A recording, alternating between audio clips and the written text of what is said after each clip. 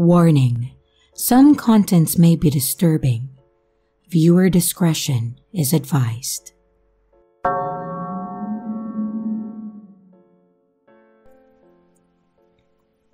This all happened in August of 2017. I was 23 and I just moved back into my mom's place, which happened to be about 30 minutes from my nearest friend's place. My car broke down, so I was Ubering everywhere that I had to go. I went down to my friend's place to help them move. I went to Target to grab some champagne and orange juice because I apparently hated myself and thought an imminent hangover was just a great idea. Fast forward to that night, and of course, I am doubled over throwing up with a migraine and I can barely lift my head. And I have to work the next day's morning shift. My friends have no idea where they have any sort of over-the-counter meds for headaches. But of course, the stoner of the house offers me an edible. Now, I may have killed the bottle of champagne, but I haven't touched marijuana in years. I ate half of that edible and I waited about 45 minutes to feel better and called my Uber. I was getting picked up in an apartment complex and of course had to walk to the front door to find the driver because I have never met an Uber driver that can locate any address with accuracy. I get in the back seat and he turns around to introduce himself. This guy has a southern drawl that would make molasses seem like water. It was at this moment that I realized that I messed up. I told him that I had a migraine and that I just wanted to go home. He pulls out a bottle of water that was already opened and some random pills and tells me that this should make me feel so much better. So of course, I politely grabbed them and then proceeded to stuff them into the seat and then shove the water bottle in the pocket in front of me. We begin our 30-ish minute journey to my mom's apartment. If it weren't for Mary Jane coming along for the ride, I probably would have hopped out right then. This guy starts off the drive by telling me prison stories, and then, somehow, it delves into how the world is going to end by December 20-something of 2017. Every few sentences, he's now bringing up his bunker. He asked me constantly if I just wanted to head there instead of home. My high-ass self kept telling him that I'd love to, but I have work so I can't. So maybe next time, I guess. His cycling through conspiracies from the earth is flat to Kandahar, Afghanistan's giants. He says, I probably shouldn't tell you this, but look up Kandahar, Afghanistan on YouTube. Also, in case y'all didn't know this, the world ain't heliocentric. Just get a pair of binoculars and you'll see. At this point, he's telling me that he has an arsenal of guns. He asked me if I have guns and my liberal millennial ass tells him that I have a lot of guns. He grows opium at his bunker and again asks me to come with him. I am panicked. I'm texting everyone that I know, sharing my location, and I started recording. I managed to get about 7 minutes in total of this 30-minute drive on film. So, we're getting closer and closer to the exit that he needs to take to drop me off. He's still in the far left lane on this 4-lane highway. I kept telling him to move over and that the exit is coming up. And this creepy-ass driver keeps telling me how well stocked his bunker is. And then he misses my exit. Finally, I lose it. I start screaming at him to get me home and that my mom is waiting for me and that I have work tomorrow. He finally does get off the exit after I started kicking his seat, threatening to jump out of his moving car. I ran out of his car so fast when he hit the red light outside of the apartment complex. And as soon as I got inside, I tried telling my mom what happened, but she brushed it off and was more disappointed that I told her that I had taken an edible. The next morning, I coherently explained what actually happened and showed her the videos, and then we reported him to Uber. I still take Ubers on occasion, but I will never use one while being alone or inebriated ever again. And this is the reason that I don't consume THC. The universe knows when I'm high and things like this happen to me. So, creepy Uber driver wanting to take me to his bunker, let's not meet ever again.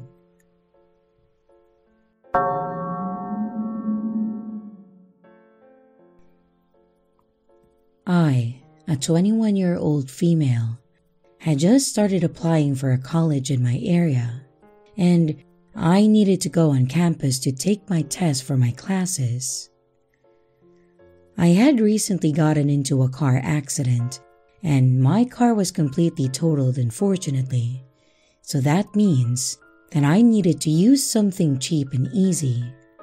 Uber and Lyft are my go-tos in this sort of situation. However, unfortunately, Uber is the more expensive one between the two. In both apps, you're able to put up a profile photo to help the drivers identify you easier. So I use this feature. This is important to remember as I am white, but in the photo, I looked a little tan because of the lighting. Growing up, I was always told to be wary and safe when I went out in public. With that in mind, I can remember the driver was an older gentleman in his 60s around, I think. My apartment complex can be difficult to navigate since the GPS doesn't like to take you to the right building. I opted to use the text feature on the app just to help my driver find my building easier. And he read it. Keep this in mind. Once he found me, I got in, and he began the usual niceties that you have when you meet a stranger. He asked me if I was Hispanic, to which I replied no and that I'm white. He suddenly became quite talkative and started complimenting me a lot for not getting upset. The ride was about 10 minutes, and within that time span, he asked me if I was married or had any kids, if I had a boyfriend, whether or not that I lived alone, and if I had any pets. I'm typically very alert when I'm alone with someone, and this started setting off some bells in my head. I was vague and honest with my answers, which could have gotten me in trouble. And once our ride ends, he told me that since I was such a nice girl, that he would buy my lunch. He gave me $20 and tried to continue talking to me while I was getting out of the car. I took the $20 because I truly needed it and I was afraid to make him angry, but I wasn't interested in continuing this conversation with this older guy. After I finished my test, my proctor pulled me aside and gave me a piece of paper with my phone number on it. Turns out, it was my Lyft driver's phone number. He tried to enter the building and talk to me while I was taking my test, and thankfully, my proctor had my back and had to get the campus police officer to escort him off the property since he wouldn't leave. I never saw him again, and fortunately, I had already given him a good rating, so I continued to get him on occasion. I always canceled that ride as soon as I realized that it was him. I never reported it because I was afraid of causing waves, but if I get him again, I'll be sure to report him. I'm not sure if that would hold up anymore since it was already a few months ago.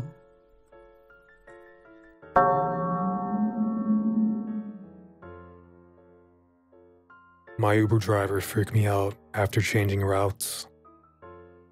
A little context for this one. Just so you know, this ended up being longer than I expected. I'm a 32-year-old female. I live in a country where women get murdered in staggering numbers. About 10 to 11 are killed daily, according to statistics, and most of these murders go unpunished. Hell, many don't even get investigated by police. These murders range from domestic abuse to random abductions. For example, several women have been abducted in regular taxis and services like Uber, and then their bodies turn up abandoned with signs of rape and sexual abuse. As for my story, I usually get around town in my own car, but I've used Uber on multiple occasions.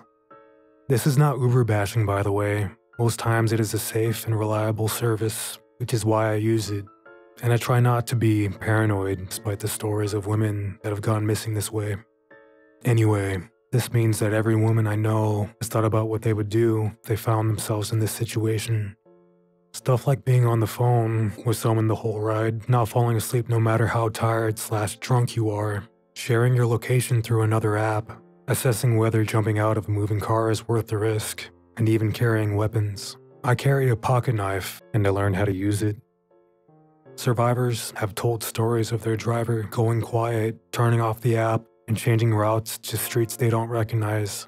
They try to pass it off as just taking shortcuts. That being said, one day after work, I had to take a taxi home, and I scheduled an Uber as usual. The car rolled up, the make and model matched, the plates matched, and the driver looked like the photo. So far, so good. I climbed inside the car, greeted the driver, and immediately shared my live location with my hubby, letting him know I was on the way. As an extra precaution, I always check the locks can be disengaged by hand, and bonus points to cars with windows that can be cranked down manually. The drive started out normal. The driver was an older guy, friendly. We struck up a conversation, small talk. We found a lot of traffic, and the driver asked if I wanted to take an alternate route. I pointed at an access road that I normally use to skip traffic, and he switched lanes.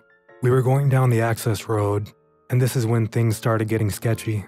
He said that he made a wrong turn, and we kept driving farther and farther away from the main road, supposedly looking for a way to get back on track.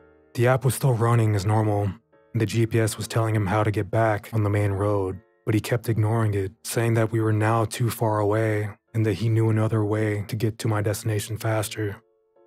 So this is when alarms start going off in my head, especially because we kept getting closer to a bad part of town. True, if you choose those neighborhoods, you can find another main road on the other side, but most people avoid it for it being the aforementioned bad part of town. Like, police don't even patrol these streets sometimes. As he drives deeper into the neighborhood, he notices I'm tensing up. Truth is, I was debating whether I should reach for my knife, or if I was being super paranoid, and the driver was honestly just trying to get to the other main road. So he starts telling me about the neighborhood, that I shouldn't be scared, that it was dangerous, but that good people live there. Honestly, I wasn't so worried about the people living in the neighborhood as it was about this guy taking the scenic route. So I started talking about how I was aware there was a road that crossed to the other side, and that I knew exactly where I was. The conversation at some point turned to his daughter, who was college-aged, and I kept making as many parallels as I could between that girl and myself, hand on my pocket knife by this point, the other hand ready to unbuckle the seatbelt, while I kept an eye on the map to make sure we were getting closer to the other main road. And thankfully, we were. I did not begin to relax until I started recognizing where we were. We did eventually make it to my own neighborhood, and I made him stop a block before reaching my house.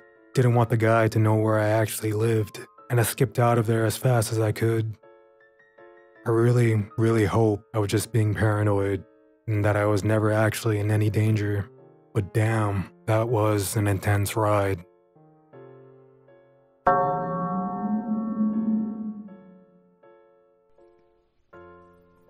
This is not my story, but my husband's, and it happened to him about a decade ago. My husband, a white European, was then working in China for about a year now with a good friend of his, GJ, a native Chinese. They were both their early 20s. It was nighttime, and they had to make a transfer within a large city from Airport A to Airport B. So at Airport A, they got touted by a guy that offers to drive people without actually being a registered taxi service. Those were pretty common, and you probably can still encounter such people to this day in various countries. And seeing as it was a pretty ordinary thing, they had no qualms in taking him up after agreeing on a fare. They loaded up their bags, got in the back seat, and away they went. It was all going fine for the first bit of the drive. But then, they went into an industrial sort of area, and my husband and GJ were like, "What?" They demanded to know what was going on. The driver said something about needing to pick up a friend, and after a while, they stopped to pick up another guy who sat up in front with him. They didn't speak and were really quiet and shifty, and the driver seemed to drift a little aimlessly around the area. GJ was having none of that. He yelled at the driver to take them back to the main road and to their destination, saying that he knew a higher-ranking police inspector guy in the city. My husband was seated behind the driver, and he was pumped full of adrenaline, totally prepared to grab him from behind if need be. Thankfully, there was no funny business, and the driver quickly went back to the main road and then got them to Airport B. My husband reckons that they may have wanted to rob them and take their bags because Europeans have money, which is a bad stereotype. He was actually broke as fuck. But gladly, nothing of the sort materialized. They probably might have been abandoned there or worse. Good to know to be confident about flaunting your connections, even if they're real or not.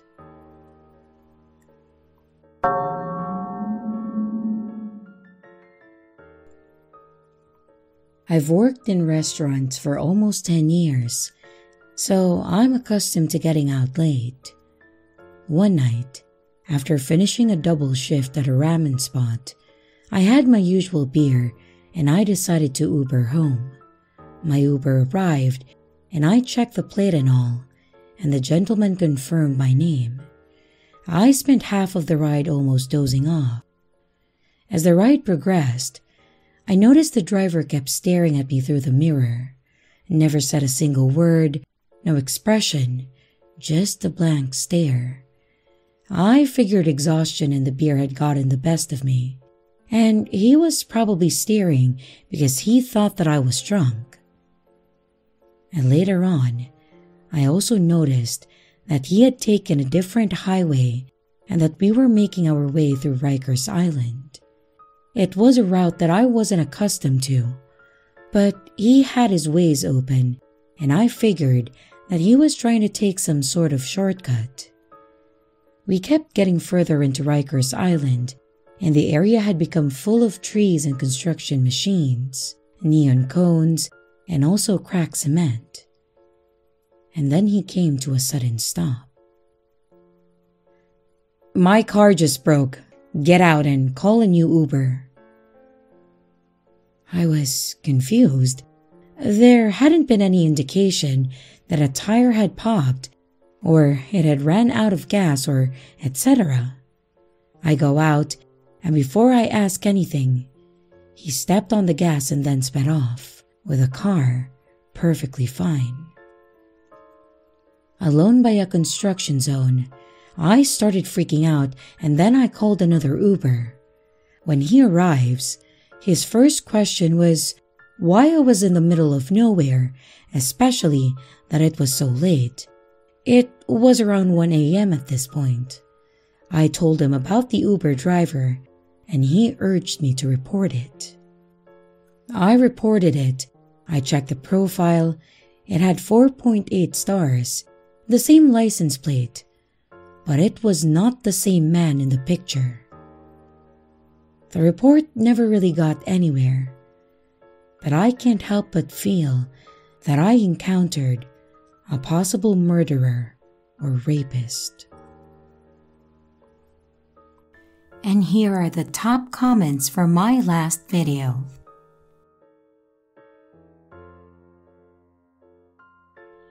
And here's the riddle for this video.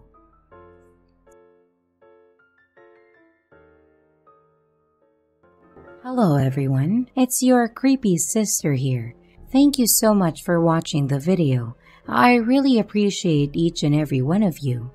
But I would also like to thank my amazing patrons, my top tippers, and my dearest channel members.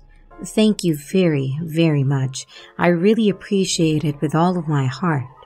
If you want to support the channel further, you could also choose to become a patron, a tipper, or a channel member. But remember, it's appreciated, but never a requirement. I would also like to announce that we have merch now. The link is in the description of the video, along with all my other social media links, like my Discord server, Twitter, Instagram, and others. You can connect with me and send your stories there. And don't forget to like and subscribe if you haven't yet, and comments are highly appreciated. And remember, your fear feeds me.